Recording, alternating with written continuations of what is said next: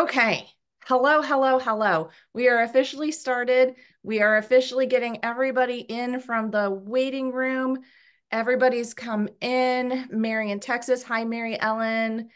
Um, Tony, you're asking if last week is available. This is actually a webinar that I only do a handful of times a year, so there was no last week. I will be talking about at the end a program that I offer that is a multi-week program, but this is just a one and done. It's an opportunity for you and me to spend some time together. We'll be here about an hour. Talking about the three things that you need for free motion quilting success before you even get to your sewing machine. And then we will talk about what's next. So if you are just tuning in and you've never done a webinar with me, you have not missed anything yet. This is a one-off event that I like to do as a gift to you all a few times a year. Okay, so I am recording and I will upload the replay to my YouTube channel, and I will make sure to send you all a replay link and a small little gift tomorrow morning. Depending on what kind of operating system and device you're on, if you would like to turn on closed captioning, that's either going to be down here at the bottom in the menu, or you're going to have a hamburger menu that you're going to tap to be able to turn those on for you if you need them or want them. Without further ado, let's go ahead and I am going to share my screen and we will get started. Just kidding. Where's my, okay. I probably should have made sure that this was good to go. Got eyes on the silver sedan, no plates. Could be the car the witness described. Mute. All right, share screen. There we go. Okay. All right, so let me move y'all out of the way over here. And let's get started. All right. Again, welcome. My name is Joni Gaines. I am the Chief Thread Lover here at For the Love of Thread. Welcome to Team Thread. Now that you've come to one of my events, you are officially a member, and I am so happy to have you here. I just want to welcome you all, and let's go ahead and get started and figure out how we're going to master free motion quilting before you even approach your sewing machine. Okay, so this is what we're going to be talking about tonight. And if you're noticing the theme in my titles, yay, because I am in my Taylor Swift era right now. I want to talk a little bit about my quilting journey that brought me to where I am today. I want to talk a little bit about the three things that you need, whether it be your physical space, your actual supplies, or the right mindset. To be a successful free motion quilter. I am going to tell you a little bit about a program that I have available that's a multi-week program that goes really deep dive into free motion quilting. And then I want to take about 10 minutes to do some questions and answers from you, whether it's about the program, whether it's about anything we've talked about tonight, or anything quilty related. Happy to help. All right, let me just double check the chat. Oh, folks are saying hello to William. He is going to be so excited to hear that. Okay. Again, I'm Joni, and I am the Chief thread Lover around here. It is my mission to inspire you to create beautiful quilts in an uplifting community. I fully believe that this craft that I love so well and have been practicing for over 24 years, that I'm sorry, let me just take care of that. Okay. I fully believe that this craft that I love so much that I've been practicing for over the past 24 years has been a creative outlet, a lifesaver, a way to make friends, sometimes a way to make enemies. But I'm really, really excited. And the only thing that I love more than quilting is sharing what I know about quilting with other people who either quilt or want to learn to quilt. I'm just so excited you're here. So hi, it's me. And my first quilt. I'm the problem. This is my very first quilt, and it was absolutely horrendous. I did not know what I was doing. I picked the ugliest fabrics that I could find. I had a cardboard cutting mat, and I just cut a bunch of squares, didn't know what to do next, put them all in a bunch of Ziploc baggies. And a few years later, maybe 3 or 4 years later, I I was noticing somebody was doing some hand applique at a meeting that I was at. And I'm like, hey, what's going on with this thing that you're doing? She's like, oh, I'm a quilter. And I'm like, hey, I've got these baggies. Do you want to come over? And she comes over, she takes a look at my baggies, and she's just, no, she cannot believe that this is something that is actually happening on somebody's living room table. But she does help me figure out how to put all of these squares together, how to get everything basted. She goes through the whole thing with a lot of patience and love. And so very grateful to her for getting me through this. I kind of joke, my first quilt is the cheap sunglasses of quilts that no matter where I put it to try to lose it, it always pops back up. So that's my absolute disastrous entry into quilting. She was very patient though, and she helped me shake it off. And she went and got me a new pattern. She took me shopping, showed me how to pick out fabrics. We talked about value. We talked about scale. She did all of the math for the pieced borders because I had it in my head that this is what I wanted my border to look like. And after this quilt, and I knew how it was done right, I was hooked. I'm sure you all can relate to that, but I was super excited. I was super ready to go.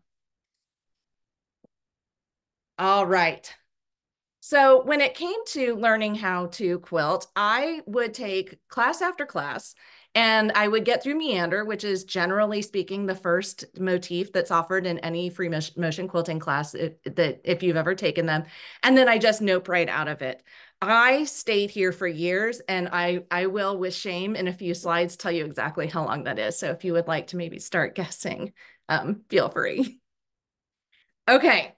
So I found Quilting by the Bay when I first moved to Panama City, Florida in 2002, and I loved putting these kits together. I was hooked on picking out fabrics and color choices and value and piecing and trying to be the most precise cutter and piecer that I could be.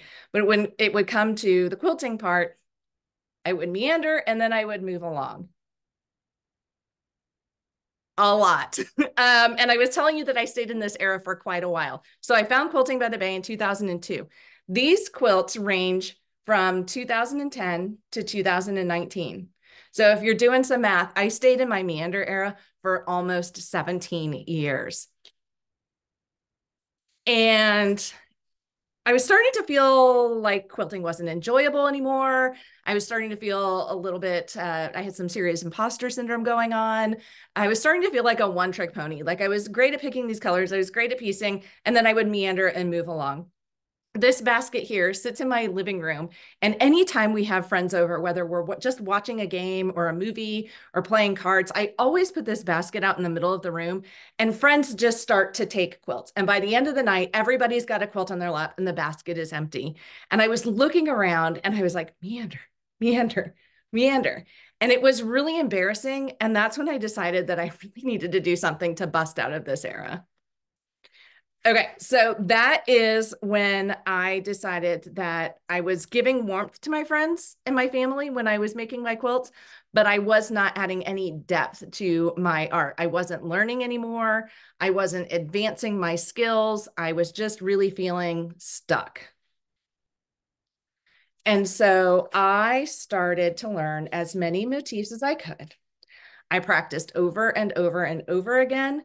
And I learned about tension. I learned about speed, that you don't need to run your sewing machine at the fastest speed because that's probably the worst thing you can do as you're trying to develop your quilting skills. I was making a ton of mini quilts just so that I could get the tops done and start quilting them. And I was in love. This particular quilting motif is called McTavishing, and it takes a lot of thread, but it is so bouncy and it is so fun to do. And just to get the oops out of the way, I realized that my center medallion was pieced incorrectly the second I had it basted. And I was not about to unbaste, unpick, resew, rebaste, because basting is the absolute worst. So we're just going to go with this mistake. But this is the biggest quilt that I quilted right after learning all of my quilting motifs. So you can see in the photo on the right, I've got some embellished continuous curves in that green and yellow border. I did some loopy meander just as a little bit of a throwback to where I came from. And I'm really proud of how these feathers turned out in the border itself. They're a little bit like crown molding. Everything seems kind of like upside down and backwards until you get the hang of it. And then it was just a great flow. And I think I did it in one thread. I was really proud of that. Okay, so this is, I called this the Little Llama's Big Con. My daughter's nickname is the Little Llama, and we were at the quilt store and she wanted to get this kit. It was too expensive for a college student, so I paid for it. And then she wanted me to help her cut it because there were a lot of pieces, so I helped her cut it. And then she's like, well, I'll take it home and piece it, and then I'll bring it back to you to quilt it. And then it ended up staying with me. I pieced it, I quilted it, etc. And so I wanted to be able to do something with this, but I wasn't quite sure. So I sent her a message and I said, if I can just meander this, guaranteed you will have it by Thanksgiving when I come to visit you. Semi-custom quilting, maybe it'll be ready before Thanksgiving, maybe it won't be. Custom quilting, it will be your funeral shroud. Like that was the timeline I was giving her for this. And so she said that she would prefer to have it by Thanksgiving if at all possible, but that she did want something a little special and fancy because she knew that I had been learning all of these motifs. So this has paisleys on the tea pots. It has swirls on the tea cups. I did switchbacks in the hat bands. I did graffiti quilting in the mouse and the bunny. And it was just really fun to do. And I think this one is 76 by 81, I wrote down.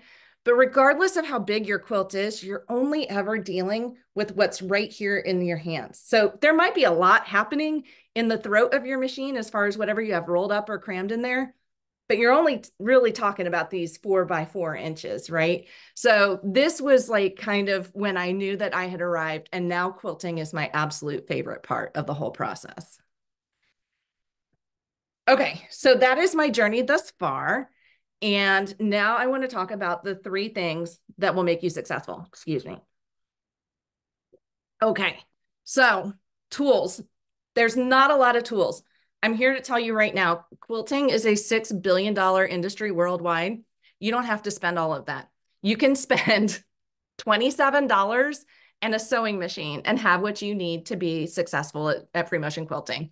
So Bernice here on the left, she is the true star of the show. She is a workhorse. She is sitting right here behind me. I'm broadcasting from my studio tonight. And there is not a quilt that she has not been able to handle. So your sewing machine needs to be able to lower or cover the feed dogs. And you need to be able to attach a darning foot. Sometimes it's called a quilting foot or a hopping foot.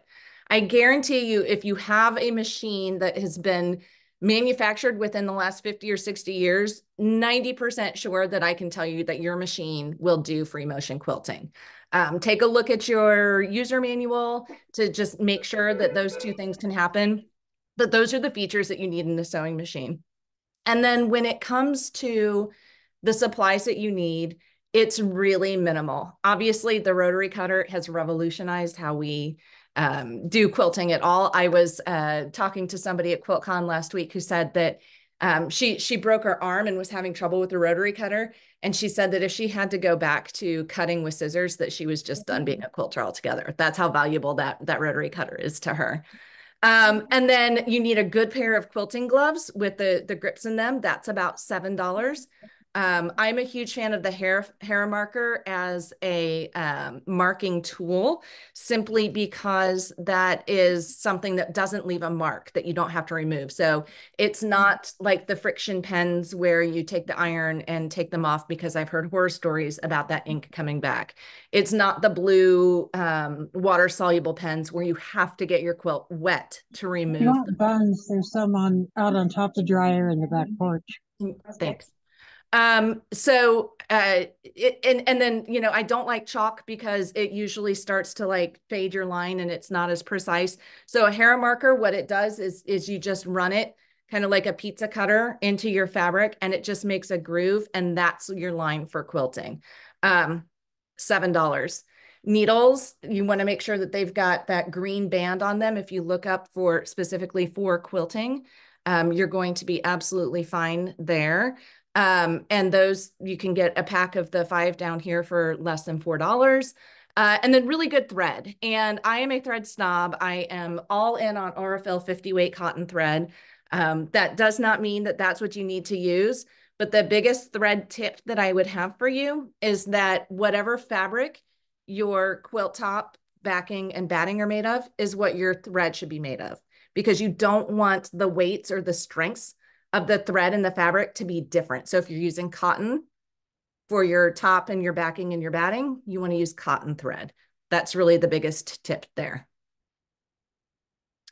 Okay, so physical space. I want to talk about no matter where you're quilting. I have quilted on a 3-foot computer desk. I've quilted on a dining room table that seems like it's way up high. And then right behind me, I have a table that I made. It's just a plain conference style table. It's just short. So that way the height of my sewing machine is where I need it to be. And I have been able to make all of those work, and I'm going to tell you why.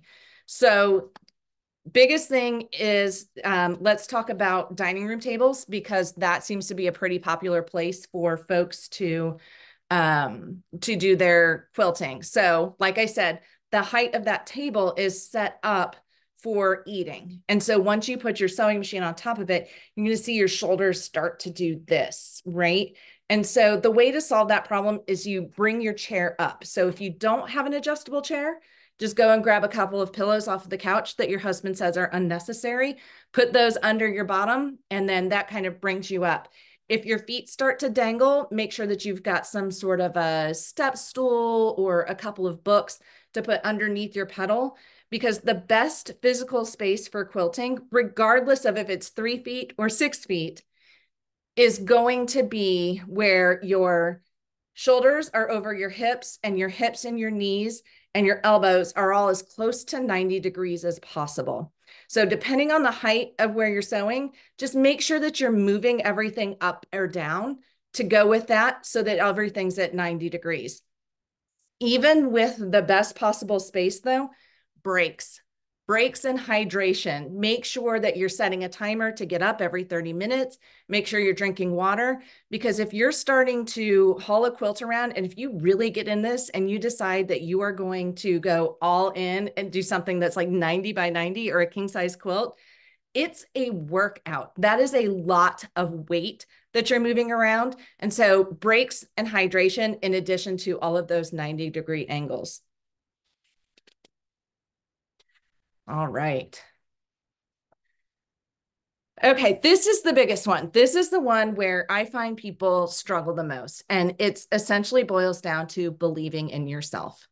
So I want you to take a minute, look at this little girl, and think about when you were her age, and think about when somebody came and said, "What do you want to be when you grow up?" And you probably said, "I want to be a ballerina, a doctor, and an astronaut," because of course, why would you not be all 3 of those things? You're awesome. You have ambition. You have dreams. And so, of course, you're going to say that.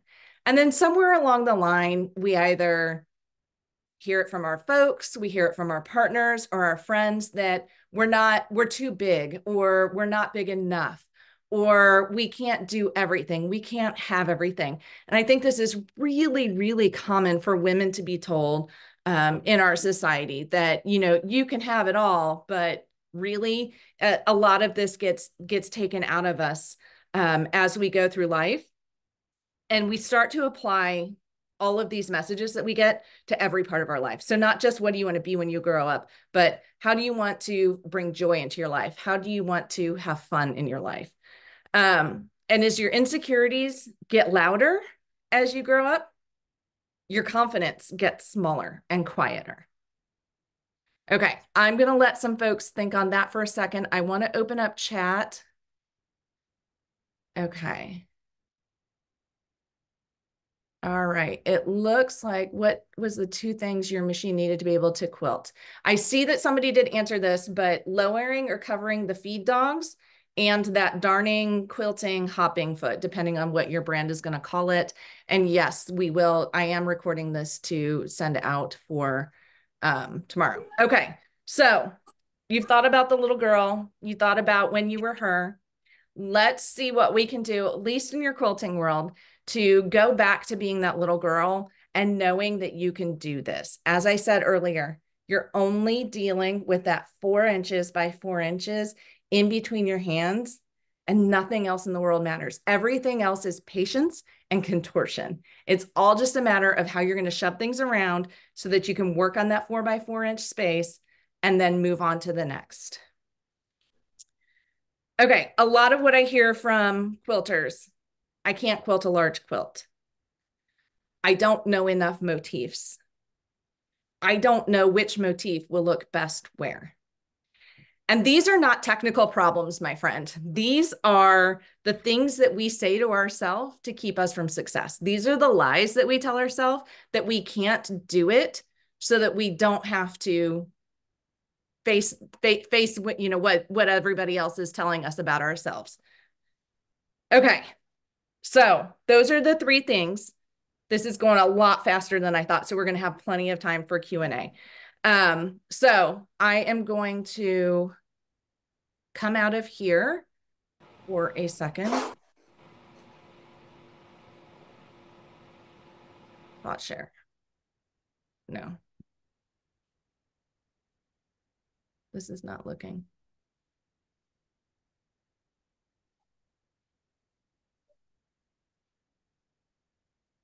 Oh, here we go. Stop share. Okay. I'm going to come out of the presentation just for a little bit. I want to take a look at the chat to see if there are any questions. I see a couple of folks saying turn the sound up. If you're not hearing me, I'm getting enough feedback from folks saying that they are hearing me. That might be something you need to check in your speakers and make sure that you're broadcasting from the right speakers at the right volume. Okay, so what is a good throat size for a machine when quilting? So I will tell you, I had a student in my last class who had a very entry-level Singer sewing machine, the 199 one that you would get at Joann's, for example. And she did the class project, which was a 64 by 64 inch throat on that machine. Is it nice to have a larger throat space? Absolutely. Anytime that I've upgraded my sewing machine over the last 24 years, I have gone from very small to moderately acceptable on my Bernina. So obviously bigger is better, but you can do it on a regular sewing machine.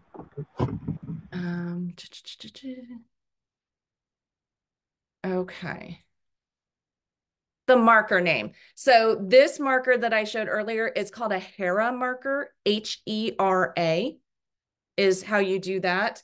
And then I do have a quilt sandwich here. I am going to show you what it looks like unmarked. And then let me come through and I'm going to make a tic-tac-toe. And all I did was drag it along. And now you can see that there are lines there. And I know that that's the line I need to follow if I'm doing some straight line quilting, or these are the spaces that I need to fill if I am doing free motion quilting. And that's why I love this, because all it does is leave a crease in the fabric that you're going to sew through or over, and you don't have to worry about removing ink or mark or chalks later on. Okay. Okay, I've quilted 2 king-size quilts, straight lines, and meandering. Yay. With the large quilts, how do you get the quilt sandwich so all pieces are smooth? So that a lot of that happens in the basting stage. What I do is I clear out a section of our living room. I take my batting or my backing and I lay it flat, and then I take some duct tape and I tape the corners, and then I go all the way around the edge so that it's taut but not tight. And then I smooth my batting over it. I put spray baste in between, so that way they're glued together. And then I put the top on top of that, baste it again with the spray baste so that they're glued together. And if you have a pretty flat quilt after you've basted it, you're not going to get the puckers and the wrinkles on the other side that you might get. So if you're having trouble with that, that's likely going to be in your basting section. Which end did I use? I used the funky end, the bent end, the curved end. The other end is an awl, so that way if you need to, you know, get some fabric to go underneath your presser foot, you can do that. But this is the marking end, and it's just a blade that you run on the fabric. So for the hair marker, do you just mark the small areas at a time? So the quilt that I have back here, is 80 by 80. It's an Elizabeth Hartman. I like to torture myself with her piecing every so often, every few years. And what I did is I straight line quilted an X through it. And then I took it over to my cutting table, and every 2 inches, I made a mark of a line. So that way I would have 2-inch panels, if you will, columns, if you will. And I would do a quarter at a time. And then I went back through and stitched over those lines. What thread do I like the best? I like Aurifil 50 weight. It is the orange tab. It's 100% cotton. My machine loves it. I love it. I use it for finer embroidery if I need a very thin thread, and it works beautiful for that. Aurifil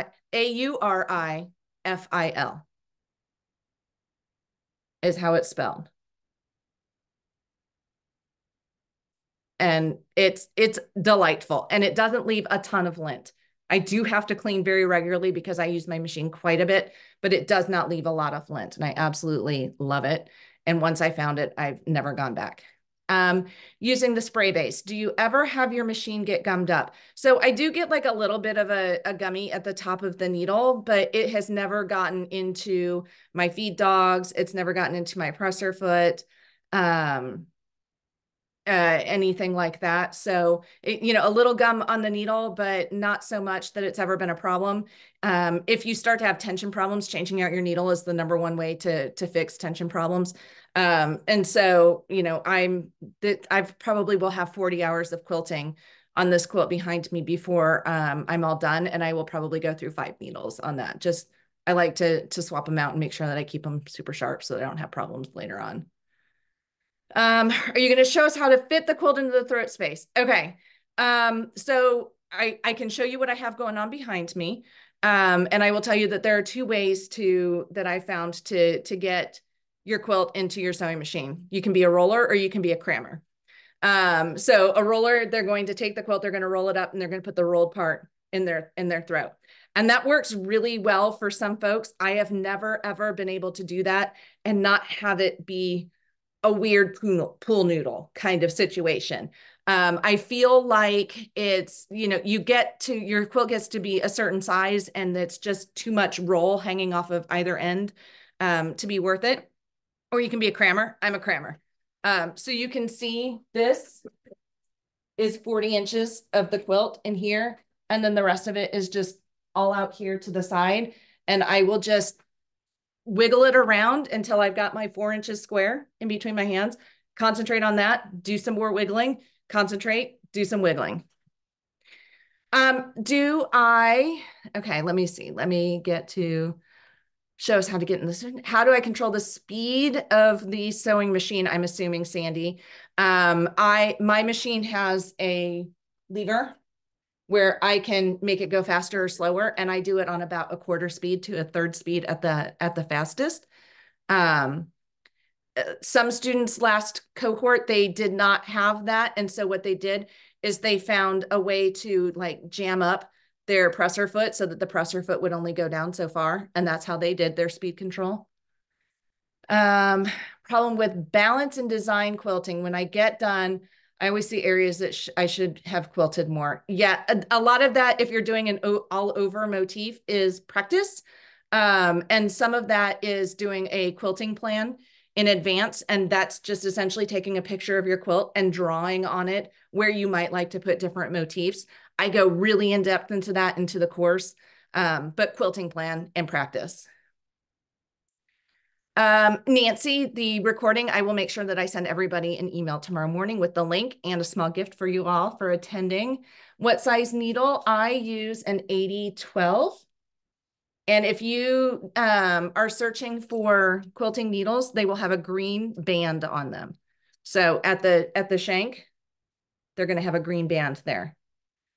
Pamela, do I start in the middle? Since I spray base, no, because everything is basted everywhere. When I was pin basting and there was an opportunity for things to shift, yes, I would start in the middle and work my way out.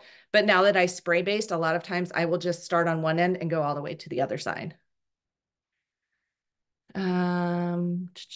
There's another Scott here. Yes, we will be sending the link out tomorrow. How do I control speed and stitch length? Stitch length is a matter of, it's kind of like driving a stick shift car if you've ever driven it. So the way I like to say it is that your clutch and your gas always have to equal 100%. So when you're stopped, your clutch is all the way in and your gas is all the way out. So that's 100%. But as you start to go, it's 1090, 2080 until you get all the way into your gas, right? And so stitch length and quality, if your machine has a way to control stitch length, it will do it for you. But again, practice. It's just a matter of practice. Hi, Jean. Welcome. I'm sorry you're late. We are sending out a link tomorrow, though.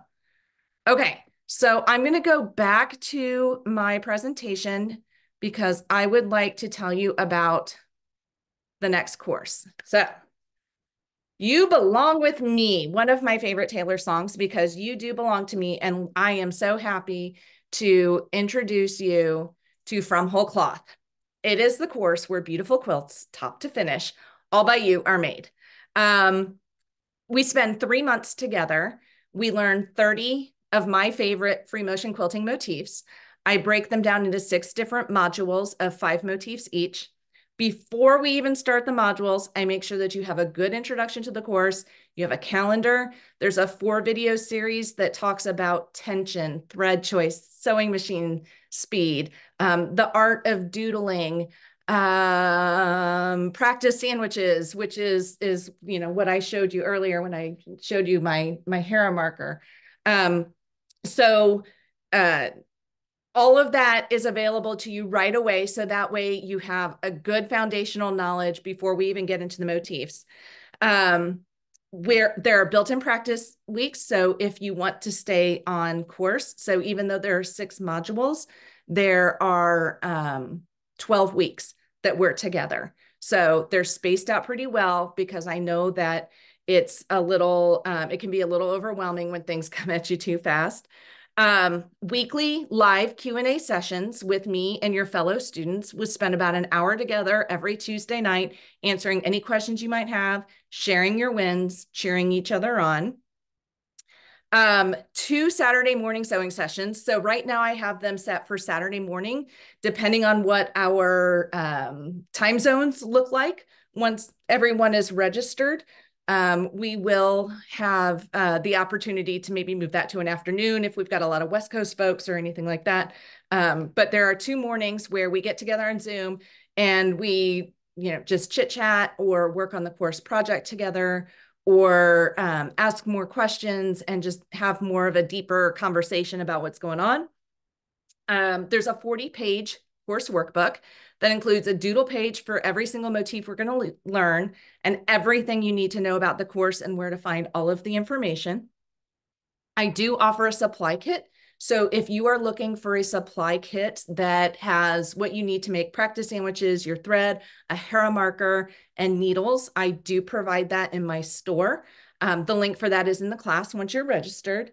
And then a ton of bonuses. I give you 2 free quilt patterns. One is a large throw for us to do as a project together. Another one is a wall hang that you can do after class to share and show off your skills. It just begs for custom quilting. You'll absolutely love it. I give you my ultimate guide to quilt backings because quilt patterns often will just say you need 7 yards of fabric for a backing, but it won't tell you how to cut and piece those together. My ultimate guide covers 7 different sizes from crib to king and how to cut and piece those pieces of fabric together. So that way you have a backing, and it also shows what you can cut off and put in your stash. And a project tracking sheet, because if you are going to be anything like me, once you really got into free motion quilting, the whips are going to start to add up. And so I include a project tracking sheet so that way you can keep those. To finish the course, you complete the 60 by 60 throw with us.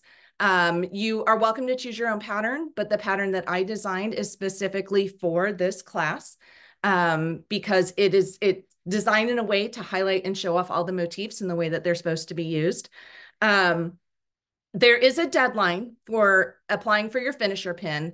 However, if you don't finish in this cohort, you can always ask for it afterwards. I just have to, logistically speaking, I have to have a cutoff time where I can say, if for the most amount of people, I need to know by this time, I need to see the picture that you finished so that I can send you your finisher pin. You can always apply afterwards and get your finisher pin. Okay.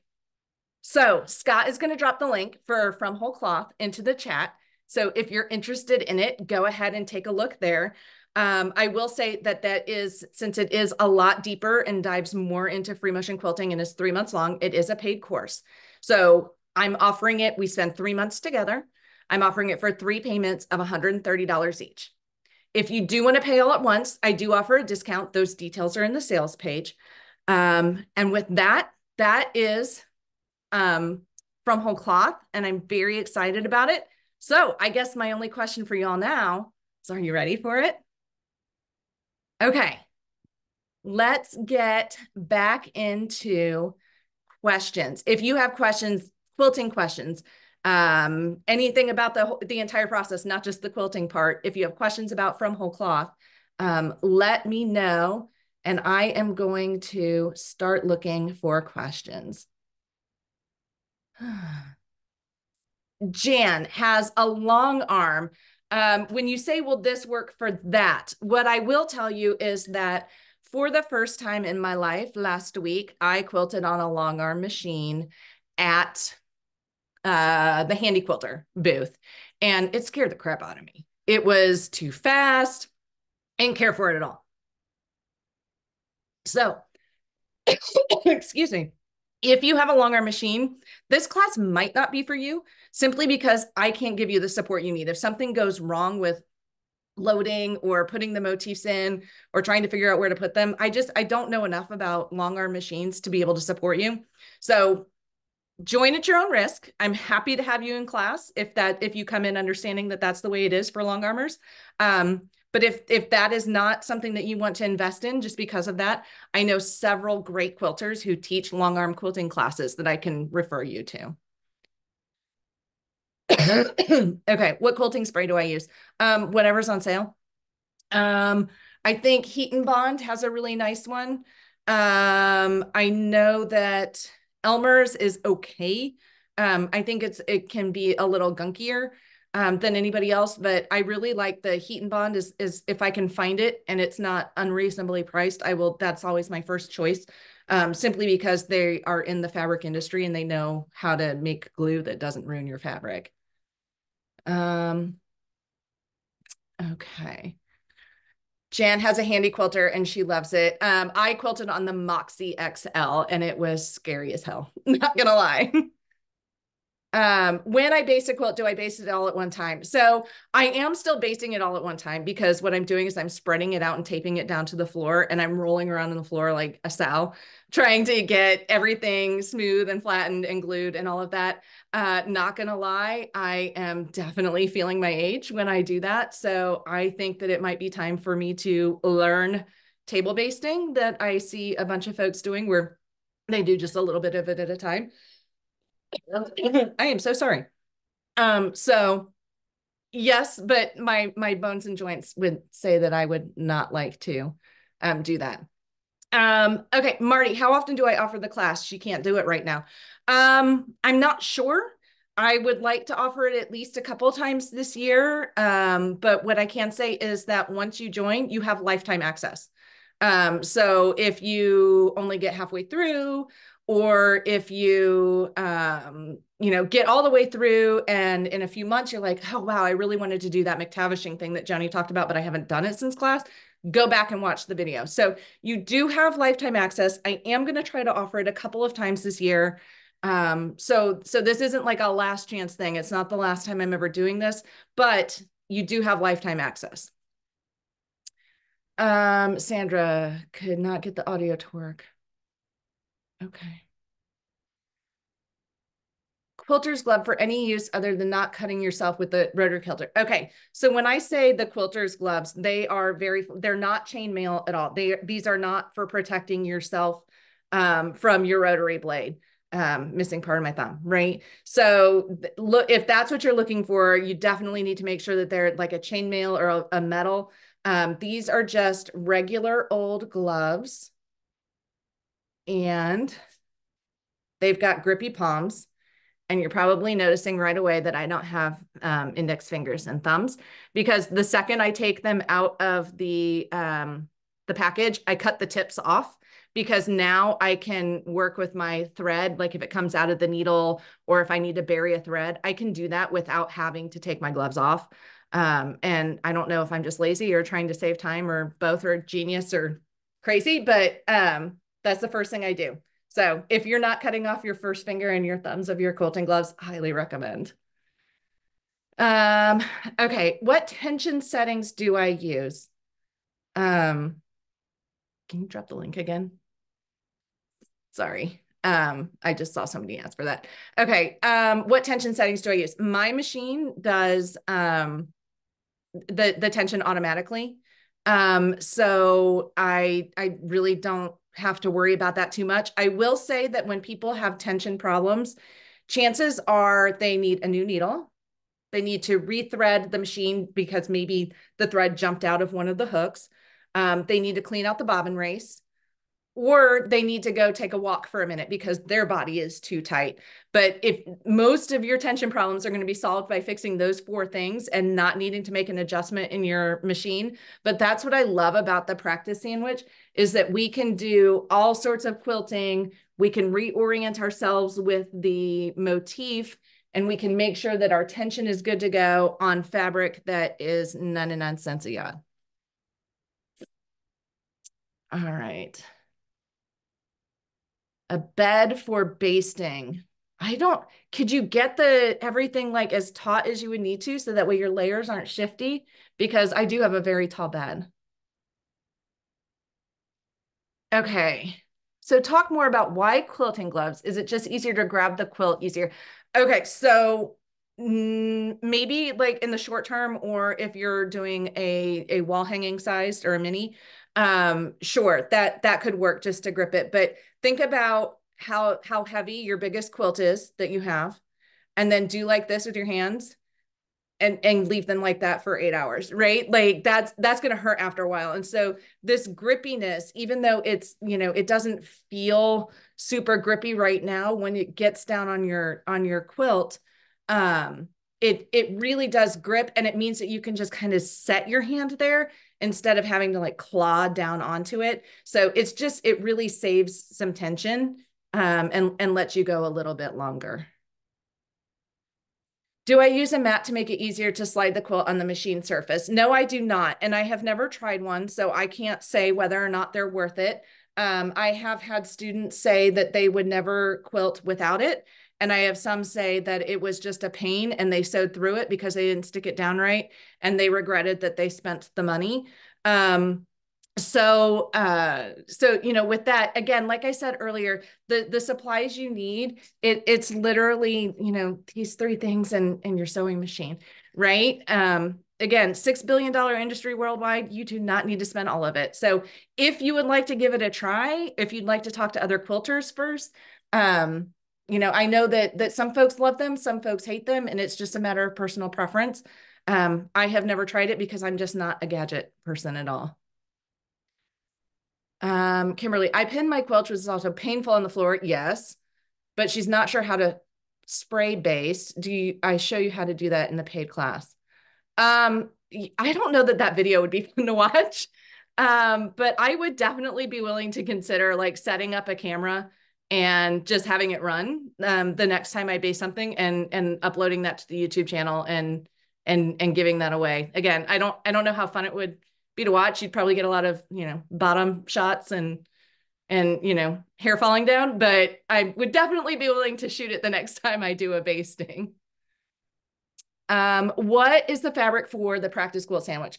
I will, if I've got like some fat quarters that I'm like, I'm never going to use these things again, I will use those. But my go-to is I buy muslin.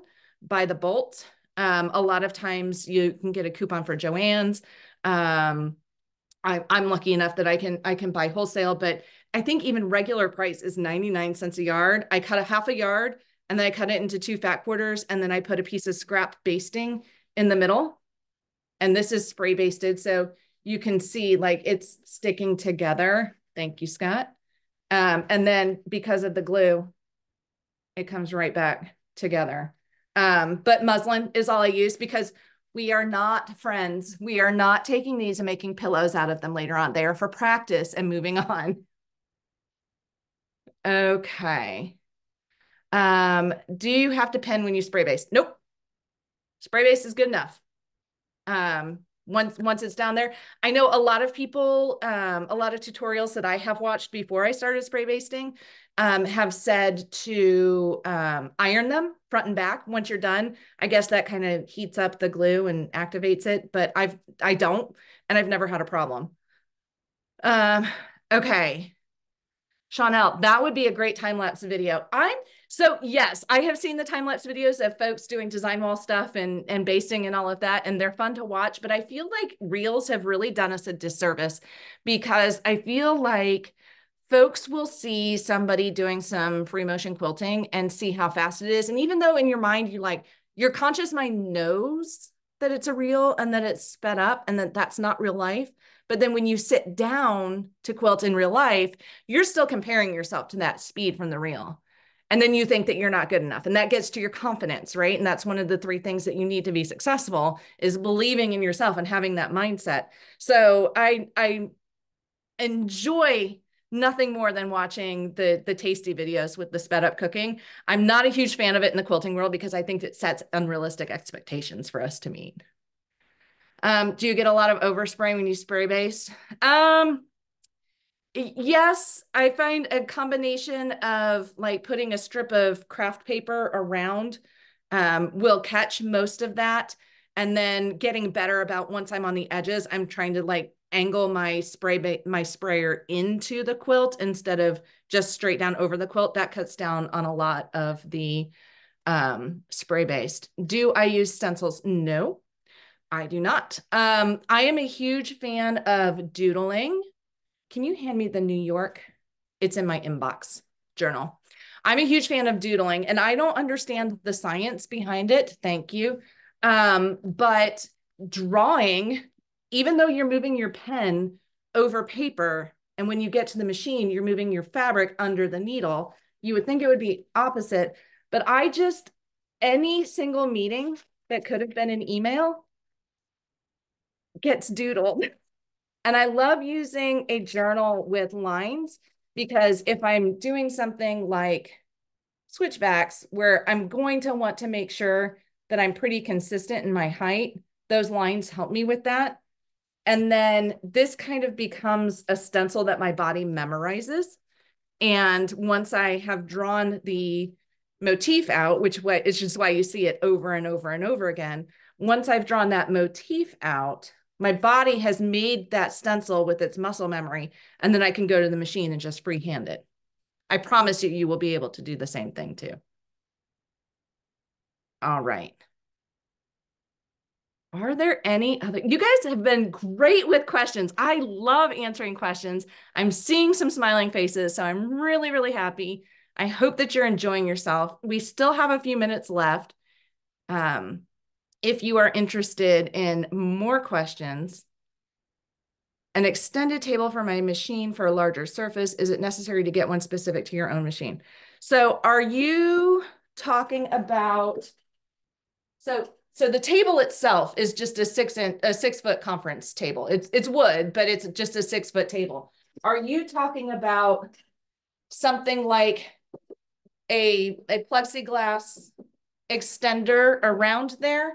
If that's what you're talking about, yes, I think it is pretty important to get it specific to your machine because then you're not going to have any gaps on in between the machine and the extender for your quilt to fall down into and get hung up on.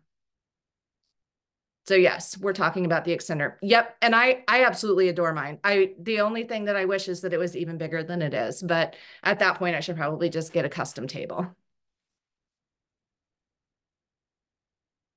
Okay, Jean. Yay. Excellent. Okay.